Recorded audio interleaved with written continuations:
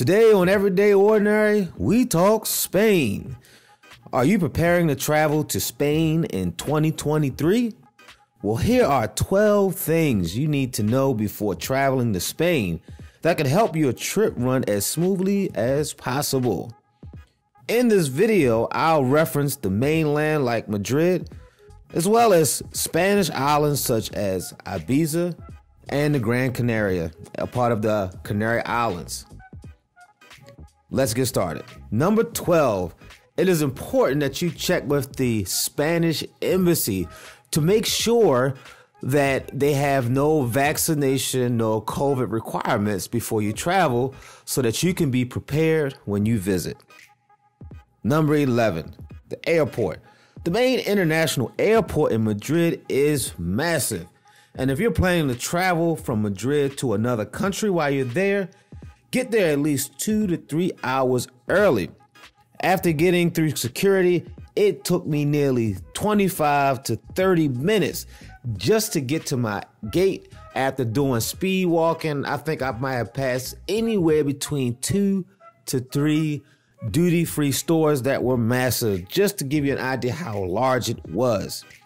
When flying out of Spain's airport, they will only show you your departure gate 30 minutes prior to boarding and not before then.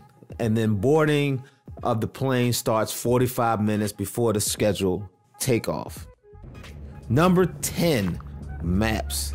It's important to try to find yourself a app that has downloaded maps on it that you can preload onto your before you go, because this will allow you not to have to use your data and then unfortunately get back home to high roaming fees because you was using your data throughout the time.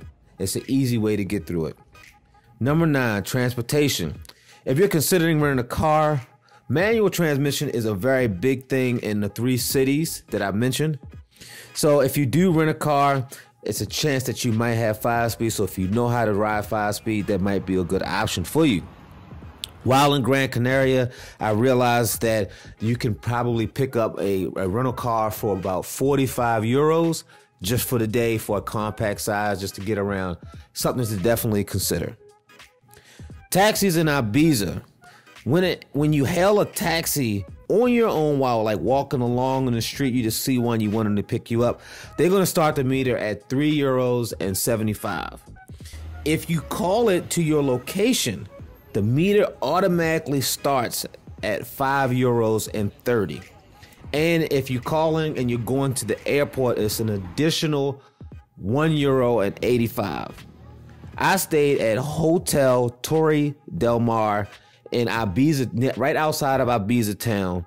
And from there to the airport, it was 14 euros and 95.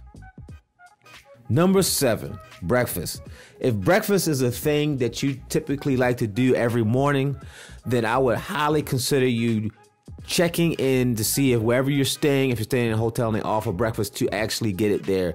It just makes things a lot easier than trying to have to leave out and trying to find breakfast elsewhere. Number 6, the VAT tax. The VAT tax is basically an opportunity for all the shoppers to really make out well. Basically, when you get out there and you're out there shopping, if the store supports it, they will write you a receipt and you have the opportunity to get the taxes that you spent returned to you when you fly back home for your trip. And you have to go to a specific counter where they're going to give you your return for all the spending. So you have to make sure you keep all of your receipts. Now, there are places there in some of the cities where you can get your return before going to the airport. So I would definitely look into those type of places. Number 5, Uber versus the cab. In Madrid, Uber is an excellent choice to travel to get to wherever you want to get to, especially if you're not fluent in Spanish, because you can just type in your destination and it'll take you right there. You don't have to worry about a lot of other things.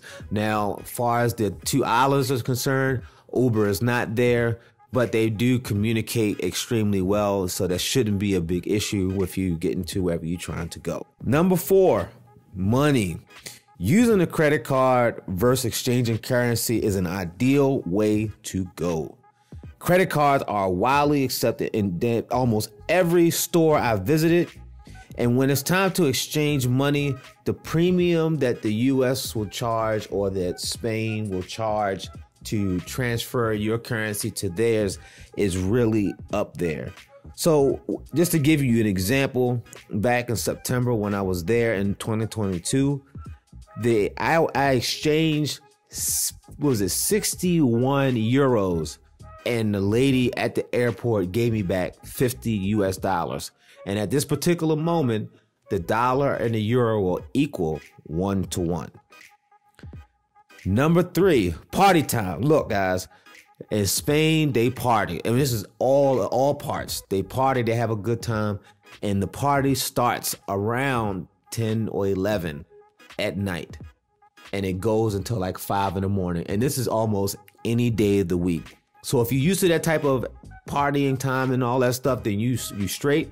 But if you're not interested, if you're not used to that, you might want to take a nap, because especially if you just traveled there, that jet lag will catch you. Number 2, lifestyle. On Spanish islands and near pools, like in Ibiza and Gran Canaria, it is common to see women topless and children walking along the beach without clothing on. So don't be surprised if you see that. The way they look at things like that is very different than a lot of other places in the world. I also believe there are new beaches on those 2 islands, but I was not able to see those while I was visiting. Number 1, time. They use the 24-hour clock versus in the US, we use the 12-hour clock. Now, it may not seem like a big deal, but when you're looking at the time, sometimes you just sit there and try to compute it.